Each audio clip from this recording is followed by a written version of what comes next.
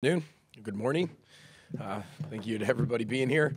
Appreciate you guys always covering us and all the stories you write. And we'll open up for questions right away. Sorry, I'm about a minute and a half late, so we'll get moving.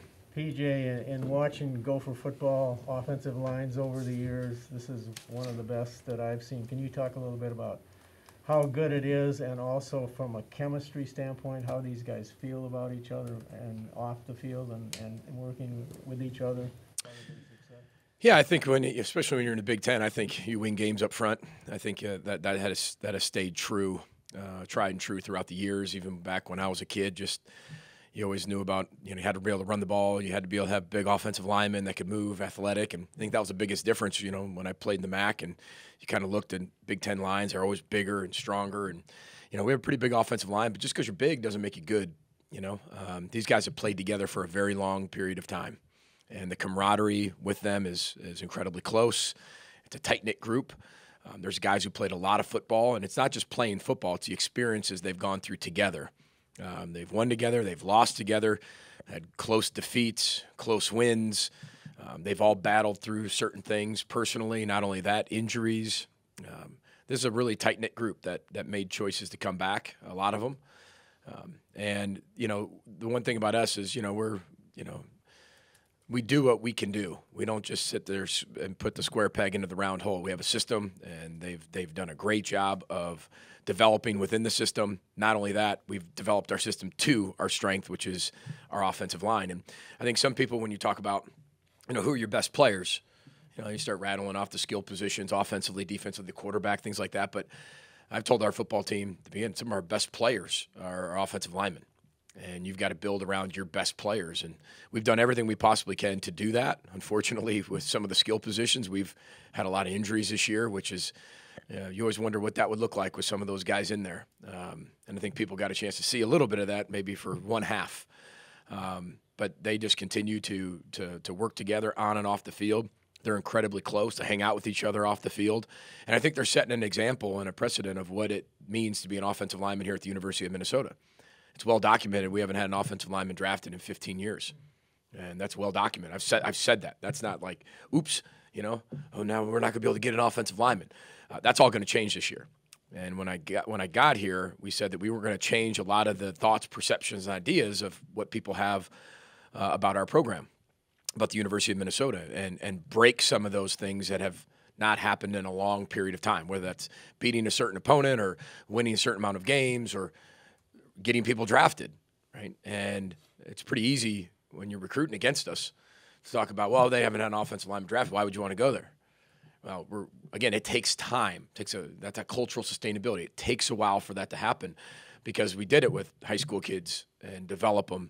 And it takes 4 or 5 years to get them to where they are now. And we're going to have a lot of guys drafted hopefully this year and then in years to come. So it's another one you check off as sitting there and go, okay, we've done that. What else do we have to keep fixing and make better and developing? So long answer to your short question, really good question because they deserve a lot of credit. They're a really good unit and incredible people. Take football aside.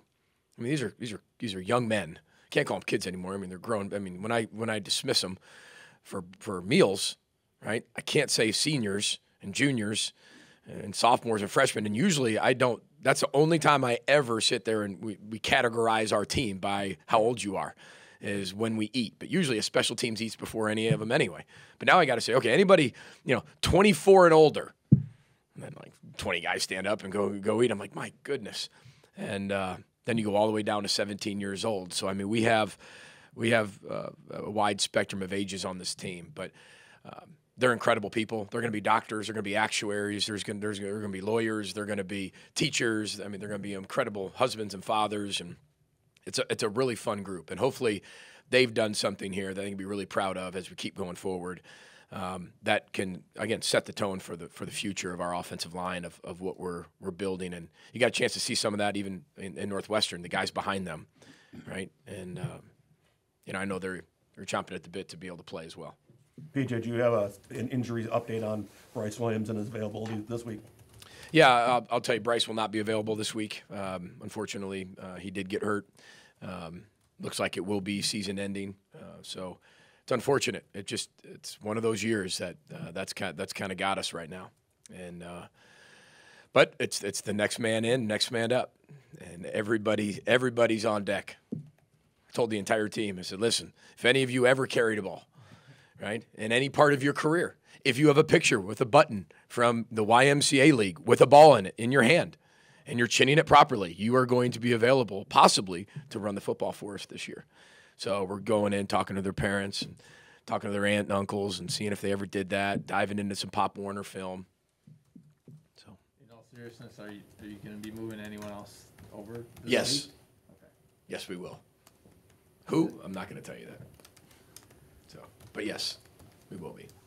Over the past 3 games, We already have, Right. which you got a chance to see. One of them we did 2 weeks ago with another, just planned. This wasn't like, oh, it just happened. Who can do this? This has been a contingency plan for 4 or 5 weeks now. So I'm proud of our guys for developing. And Sundays is a lot of that work that we do with them to get them ready for that position, because they're all playing different positions as well. over the past 3 games, your offense is one of the best early down efficiencies. What do you think has sparked that success?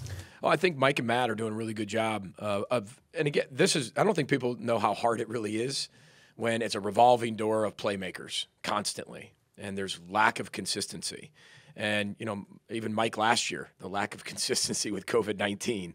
And then this year is, okay, and then the first half against Ohio State, now we're inconsistent with playmakers all of a sudden, right? And it's been that year. I think they've done a really good job of really breaking it all down to what are we really good at? What's our bread and butter? Who are the playmakers that are going to be available this week? And how can we find a way efficiently to get them the ball and win on first and second down? And I think we've done an okay job at that.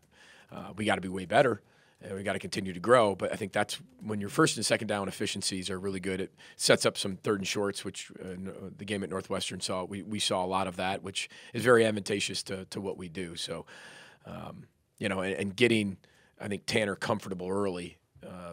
I think any quarterback wants that, not just Tanner. And so I think Matt and Mike have done a great job, as well as our offensive staff, of bringing that all together and finding out information of, who's been consistent doing what.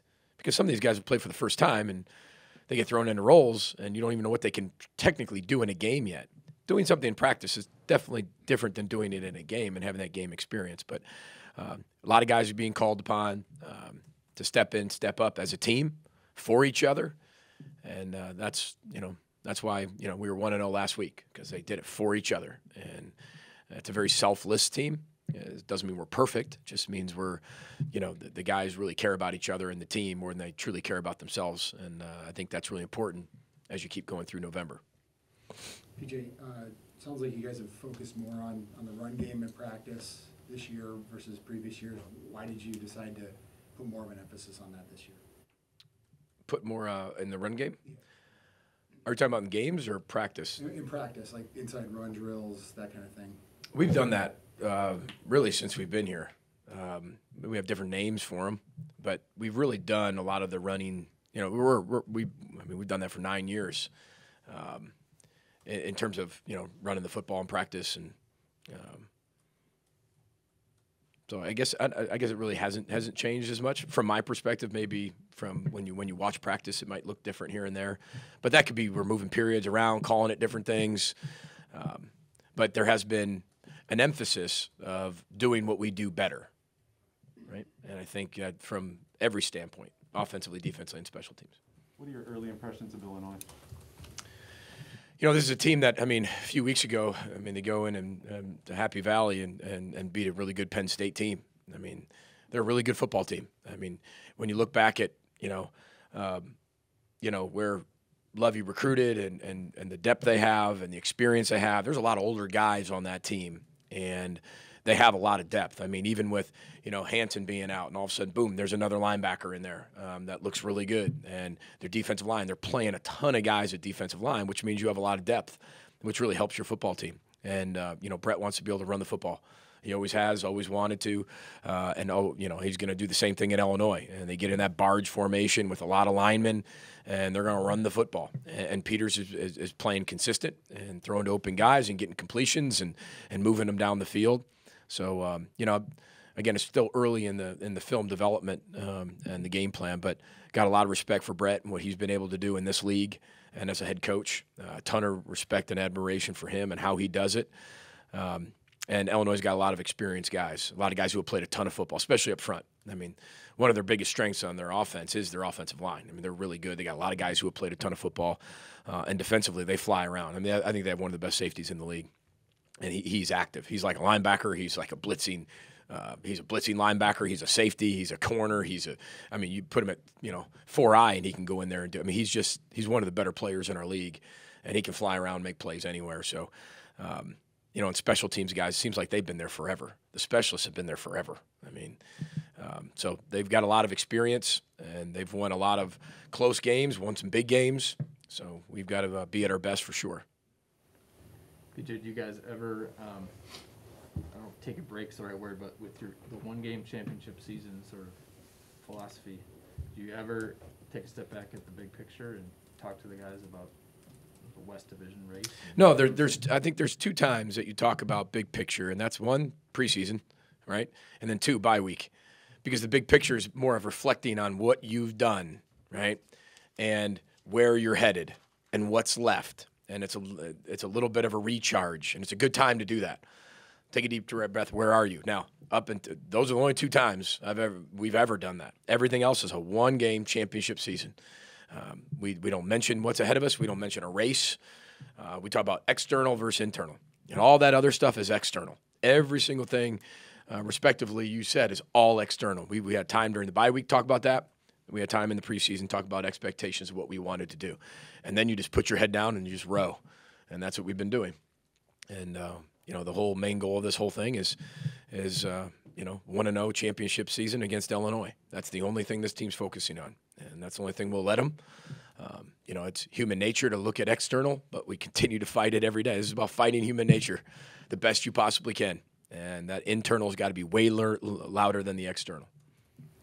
Justin Wally's snap counts continue to rise. How much growth is he showing as he's gained more game experience? I tell you what, we've got some corners that have all played a lot of football. And I think Justin played a lot more last week. In all deserving reps. T-Times played a ton of football for us. Philip Howers played a lot of football for us. Coney Durrs played a lot of football for us. We need those guys. We need all 4 of them. Sometimes, Wally's going to get more reps than T-Time. Sometimes T-Time's going to get more reps than Wally. That's just the way it is. They're all really good players. But we have to be able to keep rotations going. And when somebody's playing really well, you got to be able to let them keep playing well, right? But I think, that Wally's going to be a really good football player. I mean, T-Time has gotten so much better from where he was last year to where he is now. And that team, that unit just got to keep coming together, keep being selfless because they have been this entire time. Keep playing for each other. Don't worry about who's getting the credit, right? And there might be some times you don't play a lot. I mean, we had guys last week, 2 weeks ago, and they weren't complaining, but they were upset. They were sad. It's like, well, why are you sad? Right? They had the feeling of, we're sad. So, well, why are you sad? We only played 40 snaps. The whole team, we only had 40 snaps on defense. There's nothing. You can go back out after the game, and we'll take you through a practice if compliance allows to get the extra 30 reps. I have no problem doing a team period, right? We can get bring the scout team out there, right? Get the Gophers out there and 30 reps. We can do that if you like. They're like, well, that doesn't make any sense. I said, then it's good for us to only have 40 because there's going to be times where we have to have 90. But that's what I love about this team. They want to play. They want to play. And when there's only 40 defensive snaps, they were sad. They weren't mad. They weren't mad and pouty or anything. They were just sad, like, Coach, we only played 40 snaps. Then you divide it in 2 because your D-line's rotating. Some guys only played 20 snaps in the game. They got more than that in 2 periods in practice.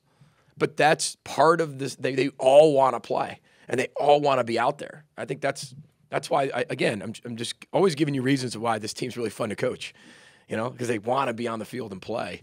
Whatever the records are going to be, I said that, weeks ago. They're just fun to coach.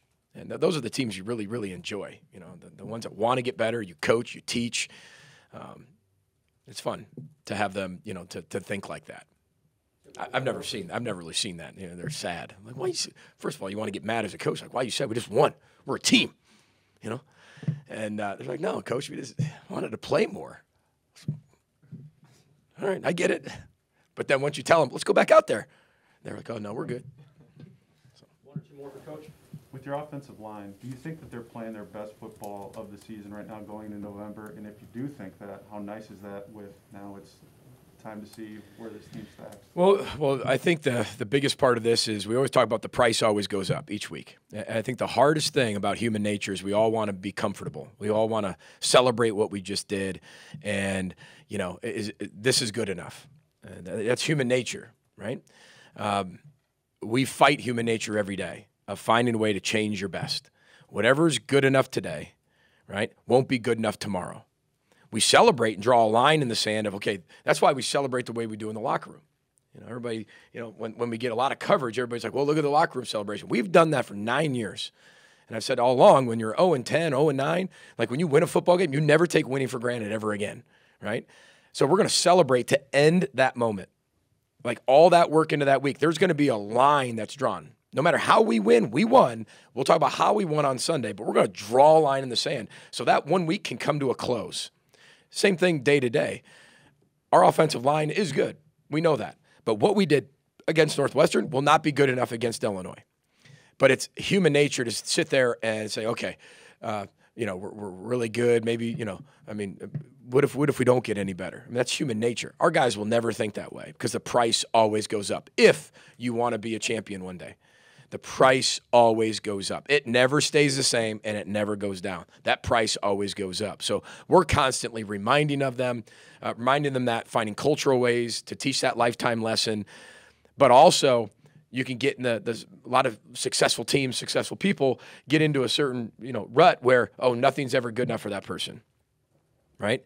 But as long as what you're saying is nothing's ever good enough for that person, but you're celebrating those moments along the way, then you can have that balance, right? Of saying, okay, whatever we did last week's not good enough. We got to be better, right? But if you're not celebrating those moments, it'll all run together. And then what's it all for?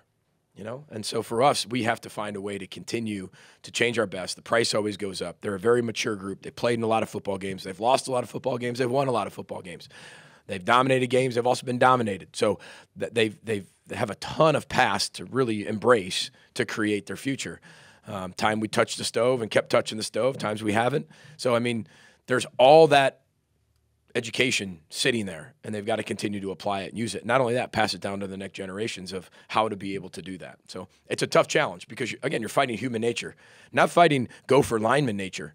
You're fighting human nature, right, of being able to be comfortable. And we will never do that. We will never do that. So, Final one for Coach? Coach, you've got a lot of, like we've all talked about, a lot of mature guys, senior guys, super senior guys. Do you have a pretty good idea right now as to how many of those guys will choose to come back? I have a good. There's categories. There's the good idea of guys coming back. There's the idea of I have no idea, and then the guys that I'm really sure won't come back. So, and I couldn't tell you who's in what group. But already you're able to Does that answer your question? strategize that a little bit into your, No, you're okay. Go ahead. into your recruiting, strategize into your recruiting. Well, that makes it really difficult. I think everybody's dealing with that right now, especially with the numbers coming up, right? Being able to do that, but you don't know who's leaving your roster, who's not. There's always going to be surprises, right? No matter one way or another, right? You got to be ready for that and be able to take that in stride. And then there's going to be pretty consistent. That's why our recruiting numbers, high school-wise, I feel really good about right now. And that's why we're being really patient to see what happens with our football team. But I have a good idea, but I don't know which ones are going to stay and go. And I've had conversations over and over and over, but healthy conversations.